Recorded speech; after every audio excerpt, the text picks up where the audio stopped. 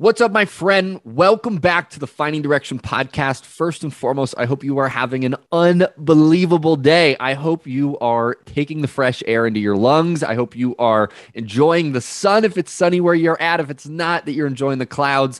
And ultimately, that you're walking through your day with a little bit of gratitude for having another day on this earth, and also for having some ears to listen to this podcast right now as you and I hang out with a friend of mine, Mr. Daniel Gomez. Now, a little bit about Daniel. He is a keynote speaker. He is an executive coach. And today, some of the things we start to talk about is how you can start to identify if you're undervaluing yourself and how you can start stopping it. We also talk about the impact that it has on every aspect of your life if you undervalue yourself. We will give you a daily practice to start increasing the value you have in yourself, and we dive into many, many more things on this episode. We're not going to waste any more time here. We're going to dive right into this conversation, and I know you are going to enjoy it, so here we go.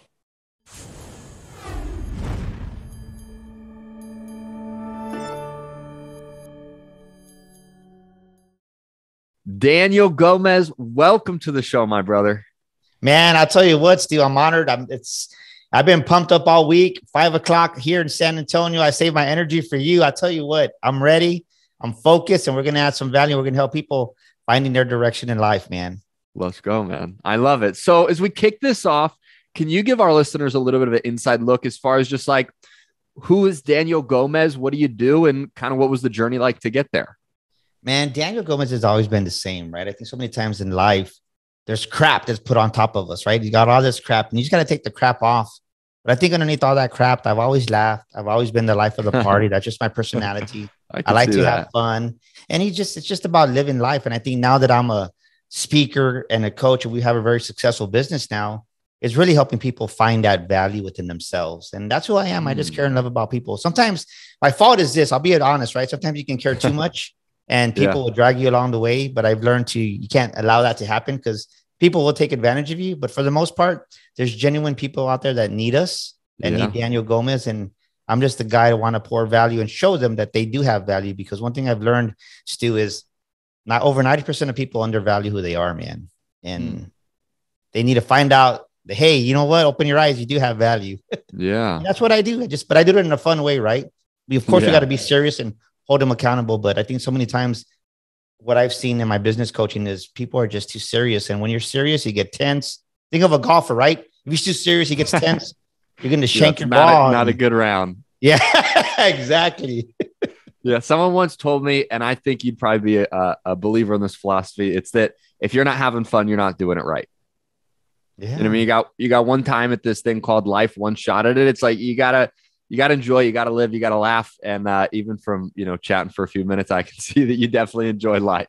Well, yeah, I love what you said, right? Because this is the thing. We can go even deeper once we get the show running. This isn't a practice life. People think that people think we're practicing. And ladies and gentlemen, when we're gone, I mean, whatever you believe in afterwards in the afterlife, but here on earth, you only get one shot. And what are you going to do with it? True that. So one thing that's interesting that you said that I'd love to kind of hear a little bit more from you is you said you help people find the value in them.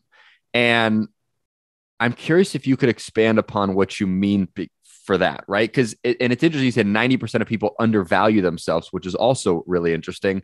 But how do you go about helping someone find the value that they do have? Because I'm sure there's some people listening to this that are going, I'm trying to figure out my life, but it's like, well, what do I have to offer? You know what I mean? And so how do you help people find the value in them? I love how you said that. And how you in our book, right? We have our new book that came out, The Makings of a Millionaire.com. And in our book, The Makings of a Millionaire Mind, The Makings of a Millionaire Mind, there's a chapter called The Value System. And I wrote that because on a scale of 1 to 10 is kind of what I use just as a point of reference, right? Yeah. So just imagine, everybody knows who Superman is, right? So you have a big S on your chest because you're Superman. He knows who he is. Well, as people, we have a big VS. It's our value system. And based on this value system is how we make our decisions in life. The thing is this, most of us make poor decisions, or we're scared to make that next level decision because we undervalue our confidence. We undervalue our abilities. We undervalue ourselves. And the thing is, our self-image is of undervalue. So guess what? Our whole life is going to be undervalued, and you never really capture that dream, capture that vision of what's inside of you dying to come out. And it's like a glass of milk, right? Think about just imagine me and you are sharing cookies. We're having a glass Yeah. of milk, and Stu says, "Come on, let's go get some golf balls." Like, let's go. And we're out there for 2 hours. Like, oh crap, we forgot the milk. Well, what happens to that milk when we come back? It's spoiled, right? Yeah. We wouldn't dip our cookie in there because if we dip our cookies in there, we're going to get sick. It's going to poison us.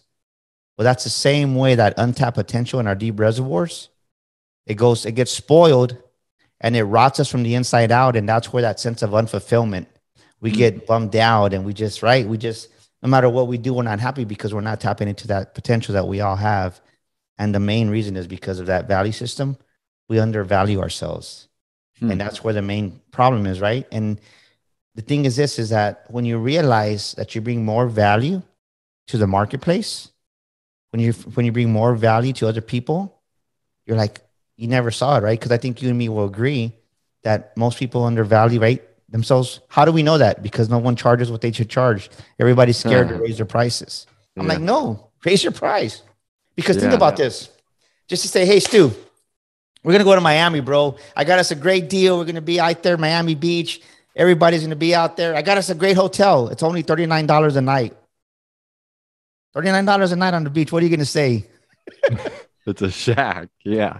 You got us a cardboard box. It's a perceived perception, right? Yeah. So if we price ourselves too low, then people don't see the value in it. Yeah. So let's say that I'm a client and I come to you and I'm like, Daniel, I'm ready to step up. I'm ready to get to my next level. We start working together and you go, okay, he clearly undervalues himself. What's the process that you walk me through to, I guess, getting me to see my value more, or to raise that value? What would the steps be that you would take me through if I was a client that came to you and you're like, okay, clearly he's undervaluing himself. How do I get back to value it? But the thing is that most people don't see the picture of themselves. We never take time. I think for me, almost 5 years ago when my wife was diagnosed with breast cancer, right? I mean, we have the job title, so we think we're entitlement, and right, it's a shadow level of success. We got the Rolex, we got all this stuff. But when I resigned to take care of my wife, I looked in the mirror and I didn't like who I was, to be honest with you, Stu, right? I didn't like Daniel Gomez, right? The busyness of 100 employees, the busyness of used cars, new cars, the busyness of going out, because we weren't going out anymore because my wife had a double mastectomy, right? There was no, so you talk about isolation for maybe 3 months straight. And you you look in the mirror and you're like, man, I didn't think I was such an asshole sometimes, right? But you see that because life slows down. You start to reflect and you're like, there's some things I need to change. So for me, it was really undervaluing the fact that I didn't realize I had so much pain inside of me, right? I didn't realize I had so much pain. So when you undervalue yourself because you don't deal with the issues that are deep, instead of celebrating Stu, I'm like, he just thinks he's all big shit, right? You're jealous, you're envious. And I talk about that in the book. So when people come to me, one of the first things I say is, what's the picture of you? Well, what do you mean? Yeah. Inside of us, right? Inside of us, we all have a picture of how we see ourselves. Yeah. And most people never ask themselves that question, right? The quality of your life is determined by the quality of the questions you ask yourself. Amen. So that's a question that I ask them. What's the picture you have of yourself? Yeah. Most of them say, well, what do you mean? It's not a difficult question. The picture of you inside. Yeah. What's that picture you hold of yourself? How do you see yourself? And most people, they don't have an answer right away. So we go deep in that. And the truth is, when we go deep, right? Whether you're male or female, guys, right? At some point, that handsome buff guy at the gym, he got dumped sometime, right? That's why he's a butthead, because he's hurt. He got hurt by some girl. Same thing by that girl, that hot babe girl at the gym. Somebody got tired of her at some point. So she has that pain. So it doesn't matter how beautiful you are on the outside or how handsome you're on the outside. Doesn't matter how average you are in your looks. We've all been hurt to some capacity, and we never deal with those things. So in return, we put up this shield of, right? Our heart gets cold. Yeah. Totally. And we get a cold heart. I had a cold heart. I didn't realize that, right? Yeah. My cold heart came from pouring into employees that like, man, look, I help this girl, I help this guy. Like, these people don't appreciate anything. But you don't see it because it's a process of, right, 3 years, 5 years. I was in the automotive industry 20 years. Yeah. and it just builds up. And you next thing you know, it's like gaining weight, right? You don't want to. Nobody wants to gain weight. You wake up one day like, how did my jeans not fit me anymore? Yeah. It's interesting too. I think, part of the perception we have about who we are and how we value ourselves is the stories we tell ourselves on a continuous basis. And I think one thing that's really interesting is we look at this, piece of like, are you valuing yourself and how can you value yourself more? Is oftentimes our brain clings on to negative things more than positive. And the reason is because it's a survival instinct, right? Back when we were cavemen, cavewomen, if someone said something bad about you, like you had to pay attention, because if you didn't and something led to that, like you could die or get, pushed out from the pack. And I think one thing that's interesting that I've noticed when it comes to this, like how much are you valuing yourself, is asking yourself, well, when you were young, maybe did you have someone that said something to you that put you down, right? Or did you have a teacher that said, oh, you talking too much, or a teacher that said you're not smart? And what's really interesting is I think sometimes we can go through life, and let's say you had 3 times someone said something that put you down as a young kid, you'll cling on to that, when in regards, if you change your perception, there's probably 3, maybe more than that, positive things people said about you. And if you can cling on to the time where a teacher, a relative, a parent, someone said, oh my God, you're so smart, or you're so creative, or you're so just, you got so much drive. Like if you can grab those positive ones and let those stories drive your perception and your value, you're going to show up in such a different light than letting those old ones navigate you. But I think, like you said, it really does go back to doing that deep work of like, okay, what are the things going on inside of my head that's ultimately driving my actions? Yeah. So I'll give your listeners a hack, right? Let's do this exercise I do with my clients. Love it. So it's to go deeper. We do this, right? So just role play with myself. Okay, Steve. So Cool. Stu, repeat after me, Stu, right? Stu is valuable. Stu is valuable. Stu is loved. Stu is loved. Stu is worthy. Stu is worthy. Stu is enough. Stu is enough. Stu is deserving. Stu is deserving. Stu is amazing. Stu is amazing. Stu is forgiven. Stu is forgiven. Right? So I have my clients do this exercise. Of course, I put music in the background. It's a slower pace. We go deep. And you'd be surprised that the block comes because they can't say that. Or if they say it and we go through the exercise, and it usually takes, right? It's usually about a 20-minute exercise, because we kind of do some more deeper dive into the affirmation. I say, Stu, out of all those affirmations, which one was the hardest? And many say valuable, right? Because I'll make them say Stu is valuable, then I'll make them say I am valuable. And some even cry. They just break down. Yeah. For women, I'll throw in the beauty, right? I'll say Heather is beautiful. And you'd be surprised how many women can't say, like, when they get to that, they say it, but they choke up. And you know, as a coach, you tune into that. And then, okay, so we go, so what makes you think you're not beautiful? So we just take a deeper dive, but most people don't realize it until we get there, and they'll be like, I never knew that about myself. Yeah. No, that's powerful. Even as I was saying it, I was like, I'm getting like chills over here saying these things, because it is interesting when you say that and you put your name in it. And I would encourage for anyone that's listening to this now, go rewind 30 seconds and say it as I was saying it, do it with your own name, because I think it really is. That's a beautiful thing. And then digging into, if it's hard to say, why was it hard to say? And that's going to help you kind of dig to the core.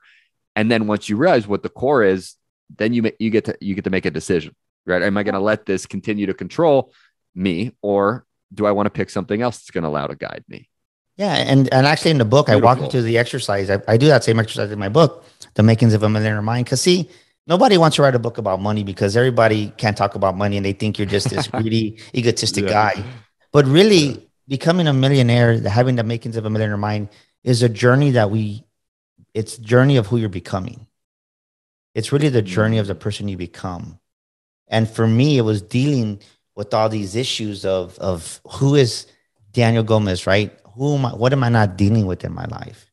And a lot of it, right, is what I talk about is, you're very successful. You know a lot of successful people. How many stories have we heard, Stu, that, man, so and so made $1 million and then oh crap, they're broke 2 years later. Or man, so and so made it big. A coach Yeah. made it. Like, look at how many coaches left us in 2020. Why? Because A, they didn't have the foundation, the proper foundation, and B, many of successful people. Doesn't matter where you are. It doesn't have to be coaching. Whether you're a singer or American Idol, right? They Yeah. a lot of people like they self implode, Yeah.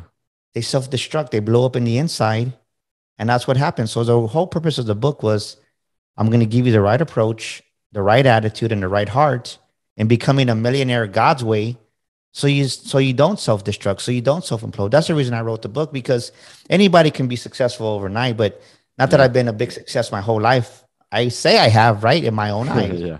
because by God's grace, I've done well. I've been good with money, but it's really more than the money. It's really like, hey, yes, we paid off our last house. Yes, we have money in the bank. Yes, we've had all these toys, but it's really the people that we get to help, the homeless, the needy, the Mm. orphanages in Africa. And Yeah. people don't see that. But the thing is that regardless of what Daniel Gomez inspires, touches, it's successful. Why? Because I'm success.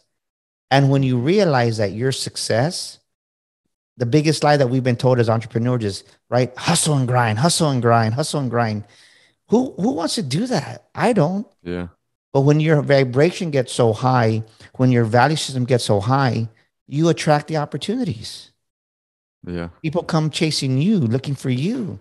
And I can Yeah. tell you, like, I was in Hawaii last week I spoke over there at a conference. I was there 8 days. I took my wife with me.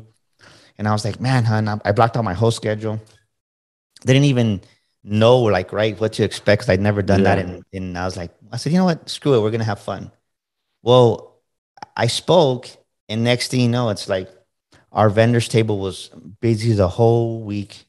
We made thousands and thousands of dollars. And I Yeah. don't say that because to brag, but just to prove the point that when you deliver value to the marketplace is going to chase you down and pay you what you're worth. And Yeah. man, I had a better week in Hawaii than I think I would have had here.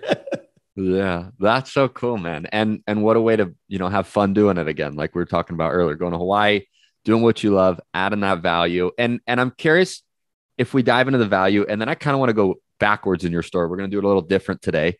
But do you feel like there was a moment in your life when you had that sort of deep internal introspective moment of going, damn, like I don't value myself? Like, do you remember if you had that moment, and if you did, what it was, and if you'd be open to sharing it?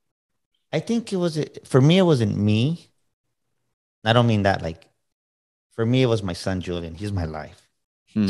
I love him. Yeah. He's 22 years old now. And I didn't realize how hard I was on him, how much of a butthead I Hmm. was on. And when my wife got diagnosed with cancer, like, right, I mean, doesn't matter how Yeah. much money you have, it's not going to save you. You learn that pretty quick. So I said, hey, son, you want to go with me to a men's group? He goes, what is that, Dad? I said, it's at the church. Because I told him I think it'd be a good idea if we go. Yeah. And he went, right? Because even though he was mad at me and he hated me, he still loved me because I'm his dad. So we went. They asked a question, and the question that they asked, I was very surprised by his answer. And the question is if this was God, how close are you to God? How lukewarm are you, or how cold are you to God that you don't even believe in him? And he goes, they asked him, right? Because he was at the men's group, he was at the Yeah. table. It was about probably like 70 men there. And they happened to call on him, and he goes, well, I don't know if there's a God. And I wanted to cry because I'm like, because we would go to Yeah. church. It's not like he was a stranger to Yeah. God's word or the environment. And I realized that, man, I'm doing something wrong. And I think it really hurt me when he said that. I want the old Daniel wanted to, like, say, what the hell do you mean? Right. Like, but Yeah. that made me look inside myself like I've never looked inside myself before. Yeah. And I realized now, looking back, I was like, how can he believe in a God or believe in a higher power if he can't say God's love within his own man here on Self. earth, right? Yeah. So it really made me, like, I've cried, man. I think as an adult, I'm 48 years old. 48 years young, let me say. And Yeah, there these you go. past 4.5 years, I've never cried so much. Like these past 4.5 years, I cried more than the last 44. Mm.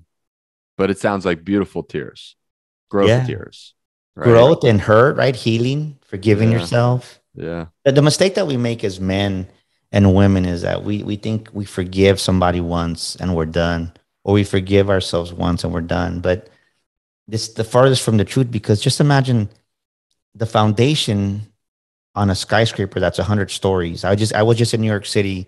We had a mastermind over there here a couple of weeks ago, and you're at the Empire State Building, which is hundreds of stories, right? A lot, 80 something. I don't know how many stories, but yeah. it's high. I And then you got these other 10-story apartments or buildings.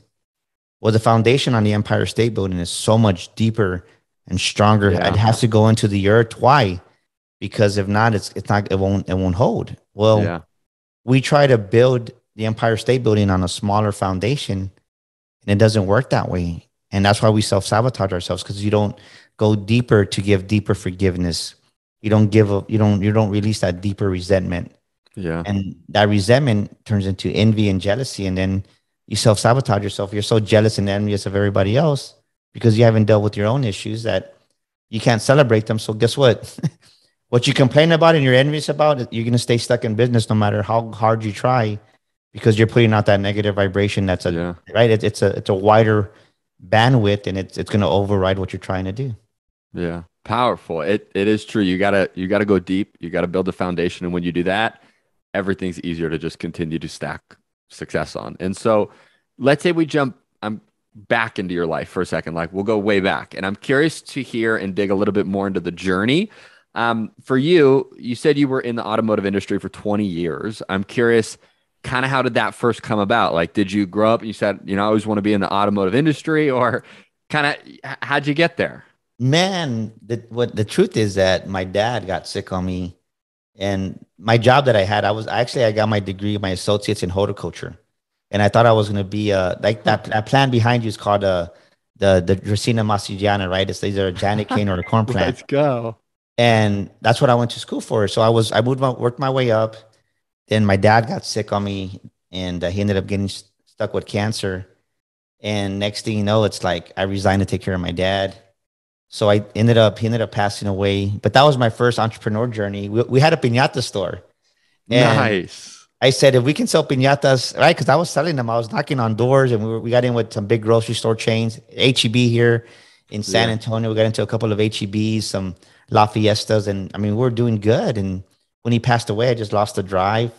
Yeah. I ended up taking a job at Clark American Checks, and I was there for a short stint.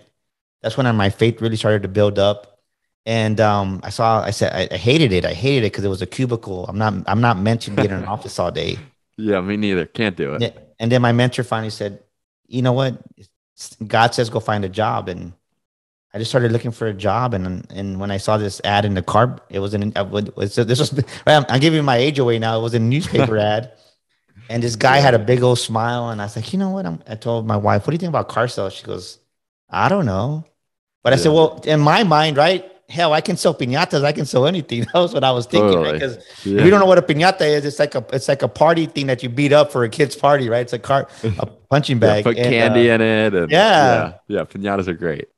so I went and applied, and went to this first one. My friend goes, well, just check out the atmosphere, right? See what the vibrations Mm. like. Not He didn't say vibration. He goes, just see what the spirits like. See Right. what the atmosphere is like. And went to this one dealership. It was like totally like, nah. You could just feel it was cold. Yeah. And I went to this other one, and the guy goes, well, what? You're young, man. He goes, what do you want to sell cars? Like, I believe I can sell cars, right? I was 26. And then, but on his desk, he had a scripture of, right, those who wait on Huh. the Lord will renew their strength. And that was like a sign, because that was one of the first scriptures I learned when my dad was diagnosed with his liver cancer and colon cancer. Interesting. And I just worked my way up. I just went in Yeah. there, and I had no idea what I was doing. And Yeah. the first year I hit salesman of the year, second year salesman of the year. And I just stayed selling for 3.5 years and worked my way up to sales manager. And that's where I really learned sales, right? I think Yeah. a lot of entrepreneurs need to learn how to sell, because if it wasn't for Totally. that, I wouldn't have made it. And I think when I came out and all this happened with my wife, I mean, I don't want to say I blew up overnight, but I think in my eyes, like I'm thinking everybody's doing it. I mean, people laughed at me, right? Because you're going to be a what? A motivational speaker? You know how many Hispanic Mexicans motivational speakers there are? I'm like, I don't know. They're like, exactly. There's none. And there's a lot of motivational speakers. What do you think you're going to make it? But I just said, well, I don't know. But I understand. I think I had the business mindset. Right. So when I started what I was doing, it's like I just took over what I was doing, right? Like I was telling you the other day, right? In the automotive industry, you open the month, you close a month, you open the month, you close a month. So Right. Tuesday night, what am I doing? I'm closing the month. Why? Because I don't want to carry anything. Because in the automotive industry, you're not allowed to carry deals over. You got to close all your business from the month before. Yeah. But those are habits and characteristics that I've carried. And next thing you know, I'm speaking on stage, and the United States Air Force found me on Google. Yeah. And I So thought it was cool. a hoax. I was like, what? They're like, yeah. They're like, Daniel Gomez. I'm like, yeah. I'm like, whatever. I'm like, how did you find me? They're like, we Googled leadership and you came up. And then the guy goes, he said something, and I'm like, what'd you say? He goes, yeah. He goes, Security Hill. I knew Security Hill from just before. Yeah. He goes, you know what, man? We remodeled. I don't mean to be wasting your time. He goes, but we just remodeled our auditorium and we put like 300,000. If you want to come check it out before you speak and make a decision, I'd love to have you. I would invite you to lunch and come over here. And I was like, okay. At this time, I was a nobody, right? I mean, in the speaking Yeah. world. So I walk in there and I'm like, I mean, inside, I have all this saliva. I'm dripping like, Yeah. You're yeah. like, what? Yeah. And I'm trying to Amazing. play my poker card, right? Well, let me check our schedule. Let me see what's available on that day. I go Yeah. outside. I'm like jumping up and down. Yeah, right. I told my wife, this date you got to take off. You got to come record me. So the video to this date, Stu, that video, I have it on my website, and it's my Amazing. wife videotaped it with an iPhone, and Let's go. it's just it's a bootleg video, but it's good quality, but not bootleg. But I mean, she did it with her iPhone, and Yeah. I leave I leave it there because I don't care who you are. Over 95% of the speakers in the world have never trained in the United States Air Force. And I got to Yeah. do that. God gave me that Yeah. opportunity. So I just leave it Amazing. because nothing tops that. And that was my big break. Because I say, hey, Stu, if I can add value to the United States Air Force, what makes you think I can add value to For you? sure. What can they say? Yeah. Nothing. So it's true then that if you can sell pinatas, you can sell just about anything. Yeah. So it worked out. I'm curious then, you're doing it for 20 years. You're successful in it. You're doing very well. Um, what was the major like needle on the haystack or needle on the camel's back that they say that made you go, this chapter's closed and I'm going to go be a speaker and I'm going to go do that because it sounds like you were doing well. Was it something you always thought about and finally, Heck something no. happened and made you do it, or walk us through that? I think that the decision my wife made was to have a double mastectomy when she had her breast cancer. And the thing is that, like at first, right, my boss was cool. He would, they were. I would say on a scale of 1 to 10, they were probably like an 8 supportive. Hmm. But after my wife started healing physically, like the emotional Yeah. trauma started coming in, right? It's just like a man losing his testicles. When a woman loses her breast, she loses her I identity. I had I had testicular cancer to bring this full circle. Yeah, my brother did So too. So my yeah. brother went through this, and it was hard for her. And one day, Yeah. like she never wanted, Totally. like put it this way, she was changing her blouses like 2 or 3 times a day. And I was like, what are you doing? She's like, well, nothing. It doesn't feel right. Well, when you go from a C cup to no cup, and that's all the clothes you have, right? I mean, Yes. that self image starts to go down pretty quick. So one day, right, she wasn't too depressed. I don't think. I mean, I can't speak for her, but she was kind of going downhill. She was descending, right? And I just one day I got home and she never got dressed really, and then she was like dressed. She goes, "Hey, let's go out to eat dinner." I was like, "What?" Like she caught me off guard because by Yeah. this time it was just there was no we were like in survival mode to say because the thing is I just wanted her to live to say right. Yeah. She goes, "Hey, let's go have dinner." I'm like, "Okay." So I got dressed and we go and she's laughing and we end up having a margarita, have a good time. And granted, right, this is after her double mastectomy. So we took a picture, put it on Facebook, and then the next day though, she was just crying. She was like, "I'm not beautiful. You're gonna leave me," like right? Because Mm. if, for Yeah. those that don't know out there, when you have a double mastectomy, it's not just the fact that you lose your breast; it's like you lose the foundation of your breast. So no matter what woman you are, your chest caves in. It's like somebody hit you so hard that you have two big old like holes in your chest. So it's like it's indented. And so I just called my boss and said, I'm not gonna make it in. My wife's not doing good emotionally. He goes, well, no, I thought she was better. I go, yeah, well, physically, but it turned into a big old argument. And I said, I'm not gonna go in, man. So Monday morning came in. He goes, hey, where you at? I was like, I told you I'm not gonna go in. Yeah. And it just came full circle. And I said, I think this is where I resign. And my intentions were to go back, right? Because in the automotive, this was in November. So in the automotive industry, every January, there's always opportunities because people get Right. let New go. year and yeah. So my intentions were to go back. And just one day I was getting dressed for an interview just to go see what's going out there in December. And I found this old email because I would go with Chevrolet, right? I ran Chevrolet dealerships. And we would give out these awards to the athletics department. And one day the principal said, hey, you want to say some words, Daniel? I'm like, I don't know what to say. And I sat down and I just felt like in my heart, God said, hey, you just talked about attitude. Talk about attitude. Like 20 minutes later, I said, hey, ma'am, I think I can talk about attitude for 20 minutes. She goes, or 10 minutes. Go ahead. Next thing you know, 30 minutes later, I have 300 kids yelling and screaming, I'm a winner. I'm a champion. I love myself. And that So was really the cool. birth of that I had that ability to do it because I had never really done it. And I just was crazy enough when God said, I want you to be a motivational speaker. I just Yeah. said, okay. And my wife thought, my wife will tell me now, she thought I lost it. She goes, we're going to be what? Right. Because I left a $250,000 a year job. And Yeah. she just thought I was like, Yeah. And it's beautiful when, when you close a door, other doors open, right? And it was like, I mean, straight up sign from God. It was like, all right, you close this chapter, like, here's this thing. And I'm sure, once you had those 300 kids jumping up and down, you're like, this is my new high, that I'm going for this rather than, X amount of cars a month. And obviously it's worked out extraordinarily well for you. So, yeah, it's been a great ride. I think just the fact that you can really change people's lives. mm, I think there's nothing like it. no, I think in January, it never really hit me, right? And you mentioned Tony Robbins, right? You do work with Tony, but what stuck out to me one day I was asleep and I woke up and I just heard this background of Eric Thomas.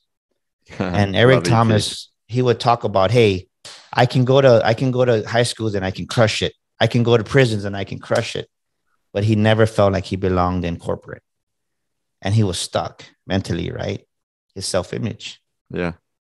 Well, then he reached out to Les Brown, and Les Brown said, don't you ever, ever, ever say you don't belong anywhere. And Les Brown coached them and mentored them. Yeah. And this is what Les Brown took, and this is what I took for Daniel Gomez. He goes, you're going to reach people that Tony Robbins will never reach. You're going to reach people that I will never reach. The only reason you're not number one, ET, is because you don't believe you're number one. And he said that changed his whole paradigm. And I listened to him, right? Wow. And if you think, right? And I'm Daniel Gomez, right? A Hispanic name, Mexican American. And it hit me, right? I was like, there's people that ET will never reach that I can reach. Yeah. And when I went to speak at Create in January of this year, right? Right. Usually when I'm a keynote speaker, I'm okay with it because it's just me. I'm okay, right? I mean, they pay me my honorarium and it's just me, maybe an opening speaker, but usually it's just me. So I'm like, hey, the spotlight's on Daniel. And I don't mean that in a bad way, but it's like you get used to that. Well, you go to this Create, day one, I open up with day one. So, right, John Maxwell's our keynote speaker, batter up. Jesse Eitzler, number 2, right? Batter up. Dave Meltzer, number 3. And then I'm like, then Anthony, I don't know who Anthony Trucks was at the time. Now I know who he is, but he came up next. And then I'm like, then Daniel Gomez. So like, I have all the heavy hitters before me and then me. So I'm a little nervous, right? I'm like, man, like God says, just shut up and I'm going to speak to you. Just get on stage. I'm going to speak through you. Wow. I got up there and boom, right? Whoever didn't know who I was before, they knew me afterwards. And I say that in humility because I held my own by God's grace, right? We sold out of books. My assistant at the time, Maria, she's like, what are we going to do? I was like, I don't know. She goes, you know what? I hadn't finished my book yet. She goes, we're going to pre-sell The Makings of a Millionaire Mind. But people came up. The reason I say that is because people came up and bought our books or crying, like the message hit home. Yeah. And you never know how powerful your story is. You never know how powerful what you can share with somebody. And a lot of the people that came up to us that day were Hispanic, Latinos, Mexican Americans. And they're like, man, I've never seen a Mexican out here speaking. You did great. And it just, I realized barely in January that I'm going to reach people that many other speakers will never reach. And I share that with you because look, I had this poster made after that. I'm going to be my goal is to be the number one motivational speaker in the world. I believe it.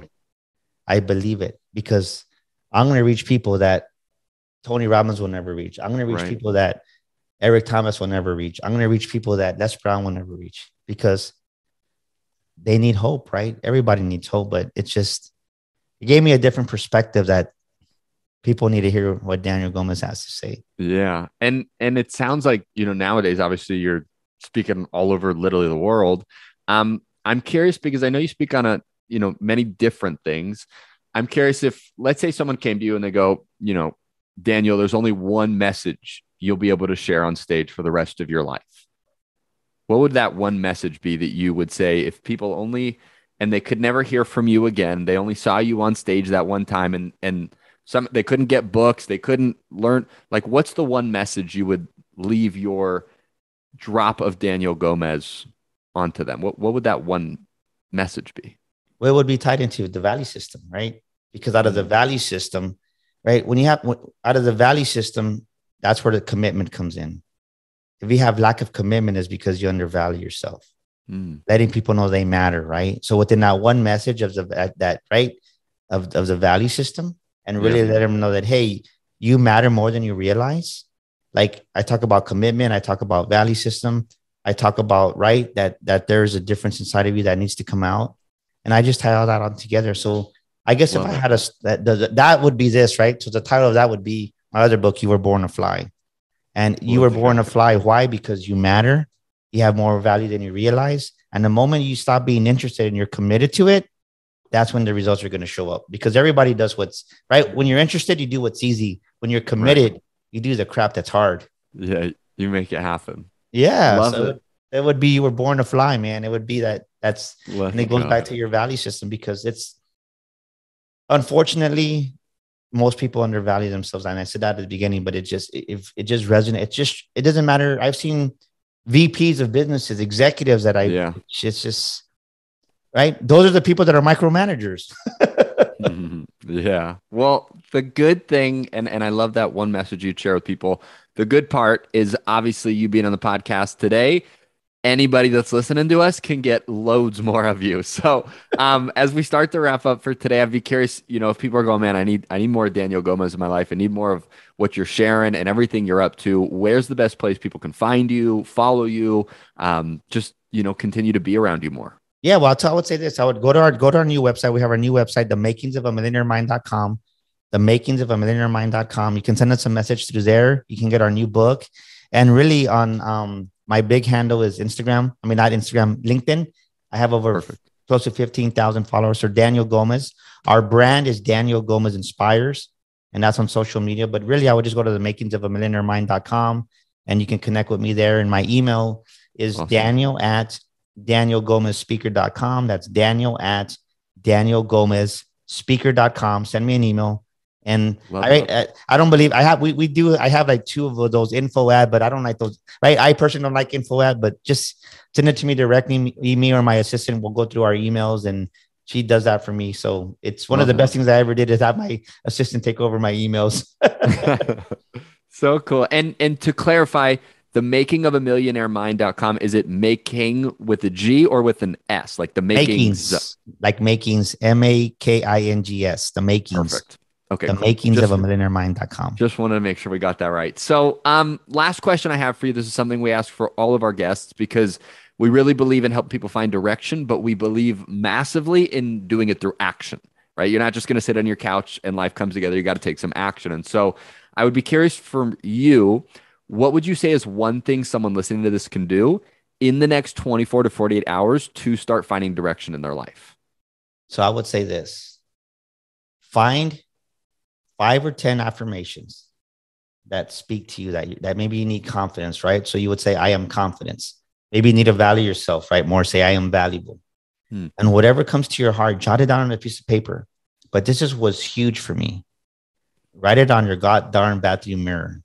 Because the first 20 minutes that you wake up, you're still in that theta stage. You're still in that dream state. Why is that important? Because once you become 26 years old, your mind is full grown, right? Your brain is your brain. Your thoughts are your thoughts. The only way you're going to change that is through repetition. And the best way to reprogram your mindset is the first 20 minutes of every morning, because you're still in that dream state.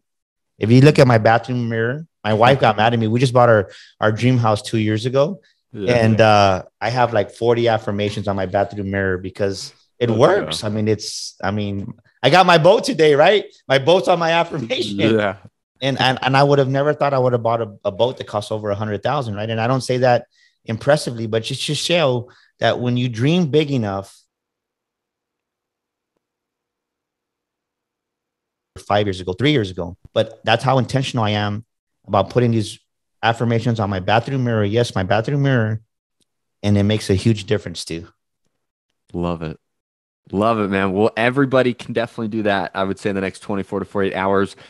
Daniel, one more time, my man, thank you so much for being here today. Thank you for adding so much value. And I know everybody's going to get so many nuggets from this. And yeah, I'm going to be listening to it myself again a few more times. So thank you so much for being here. And we appreciate you a ton, Daniel. Thanks so much. No, man. Well, thank you for having me. You're a great host and you made it fun. So it's an honor to be here. Thank you, my brother. Thank you, everybody. God bless y'all.